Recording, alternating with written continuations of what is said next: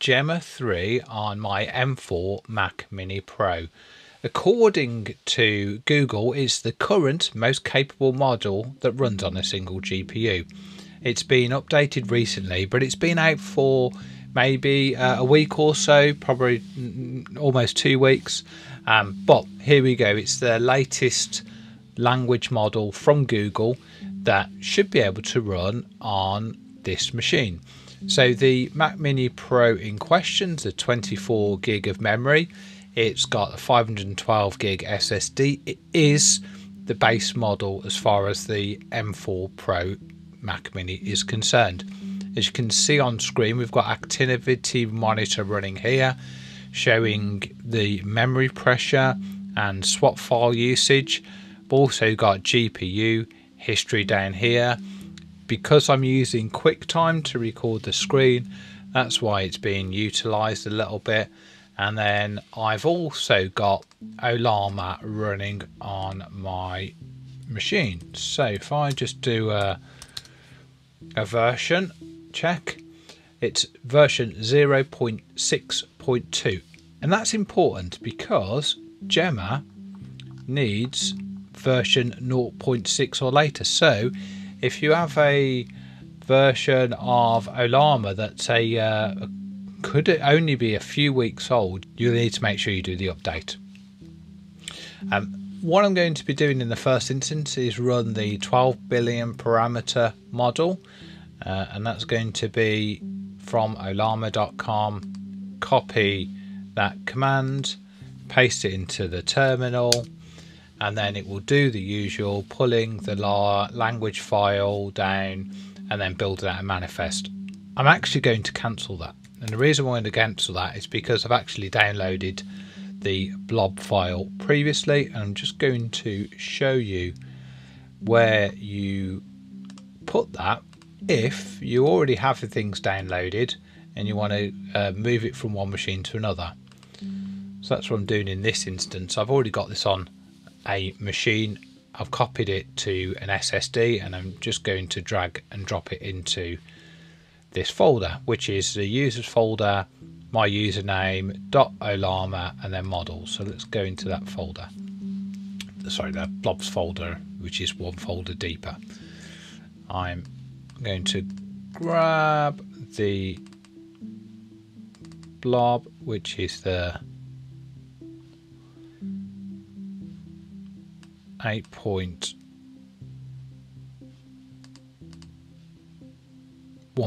gigabytes. Not easy to see and recognize from these file names. I just know this because of the size of this particular file. So this will be the 12 billion parameter model from Google, and then we'll see this will all happen a lot quicker. This is all going in real time. Oh, there you go, it's instantaneous. So I'm just going to do the first command. Can sometimes take a minute or so for the first command to kick in, and that's because it's loading the language model into memory. Let's just pop open this. Let's reorganize some windows. There we go. So let's exit out of Ollama, and then I'm just going to run it, but in verbose mode. And that's just so when I type in a command, I also get some stats about the performance. So how many tokens it's used and how quickly it's responded to it. So first test, please write 500 words about artificial intelligence. And then, like all my other tests I've done in other videos, it'll go off and do its thing. We can see here the memory pressure's good. So Ollama's taking 12 gig of the 24 gig system memory, and that's what's great about the Apple Mac is the unified memory architecture means that a large proportion of that memory is available for the GPU to use. We can see the GPU is kind of under stress here, but that's what we'd expect to see. We want it, you know, maximizing and running as much of the GPU as it can do. And we've got an output result of 36 seconds, which I think is pretty darn good actually. Not checking the quality of the output, but you know, speed wise that seems to be quite good. I'm going to ask it a slightly trickier question. Language models tend to struggle with copyright information unless that's part of their training data. So please provide the lyrics for Love Me Do by the Beatles. And what's interesting here is, will it try and do it? Will it do a decent job, or will it hallucinate? Okay, so this is hallucinating. Fortunately, it did it really quickly because it's a short song, but yeah, it didn't do a terribly good job of giving us the right answer. Sometimes I'd rather it would just say, well, this isn't something I know, it's not in my data, and spend a couple of seconds of saying, you know, I don't have that information for you, but it's hallucinated some response there. It's not alone in language models. A lot of them do this, especially the smaller language models that we're seeing here. And I guess that's a restriction of the amount of data that they're trained on. So I like to 3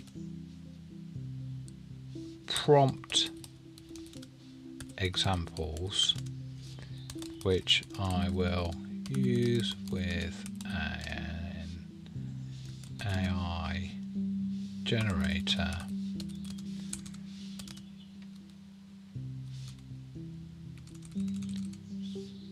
An AI tool, I think I'll put tool to create Python scripts. Okay, that prompt is a slightly challenging one, because actually I'm not asking for 3 scripts, I'm asking for 3 prompts, and it's done a really good job of understanding the nuance of that prompt. Even though I struggled with describing it myself, it's got to understand that what I'm after is prompts and not 3 script examples. So it's done a good job there, especially considering this is pretty rapid. This is doing a fairly good and quick turnaround on this request. Again, I'm not testing the quality of the output because I don't have the necessarily the means to do that. That's the kind of thing that when you start using a language model, you find out whether it does what you want it to or not. So again, that's not the purpose of these videos. It's just to show you the performance on this base Mac Mini system. So what I'm going to do now is I'm going to exit out of this language model. So let's release that. I'm going to go for the 27 billion parameter model. And again, I know it's 17 gigs. I've got the file already downloaded, so let's go. I don't want to connect to server. Let's go to folder, let's go to the blobs folder, and then let's, in a new finder window, grab that 17 gig file. There we go. Actually, this is something that you might want to consider, is having certainly the blob files, the bits that take hours and hours and hours and hours and hours to download. It's always a good idea to have a copy of those from a backup perspective. So you can see out here, actually, I've got files on this SSD that I don't have on my main system because of just the amount of data that they take up. So I will copy and paste bits and pieces to and from this SSD, because then when I need it, I just don't need to wait, or I don't want to be waiting for so long. So what I'm just going to do is I'm going to change that to the 27 billion parameter model.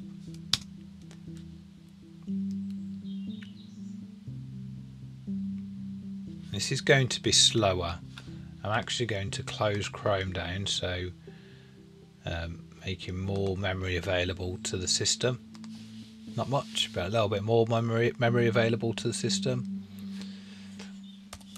Let's see how it fares. So we are seeing the memory utilization quite high. We've got Ollama using the best part of 19 gig of the system memory. We've got some swap going on. But it does seem to be just about doing the job. Let's please write 500 words about artificial intelligence. Oh, as ever on these videos, there is a spelling amnesty, so if I do get something spelt wrong, then fortunately AI is pretty clever and it'll realise that, and it will just actually go after the words that are intended. So yeah, I think this is quite interesting actually. So the memory utilization, this is towards the upper end of its capabilities. There's not much swapping going on, and if this was 18 gig of swap file, we'd see this running so much slower than this is on the 24 gigs that I've got available. So if it's having to draw from the SSD to serve and process the request. So again, I think this is the top end of what you can expect from the M4 Mac Mini Pro, and 1 minute and 3 seconds for that task, considering the size of the model. I think that's pretty good going. I'm going to ask it to recite the lyrics from the Beatles song Do Love Me Do again.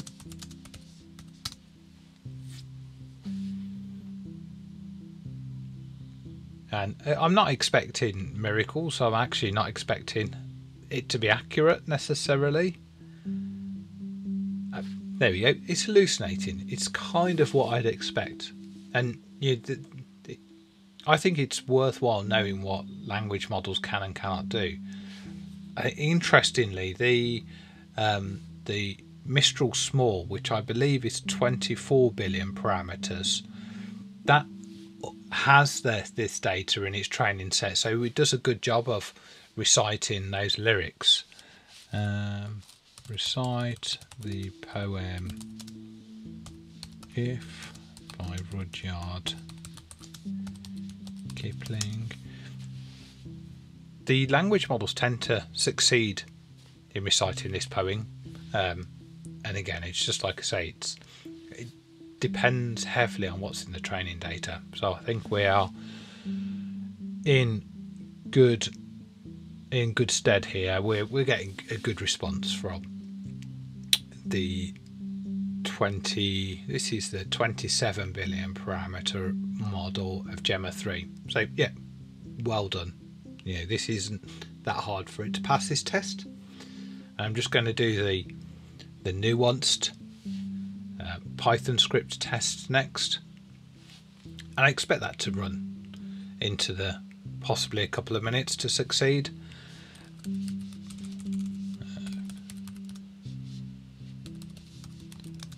3 script prompt examples.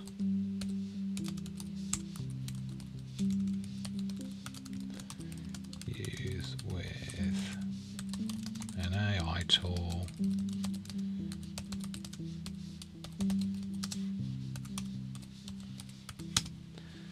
Okay, so we'll see how this one fares. Like I say, I'm expecting this maybe to take a couple of minutes to complete.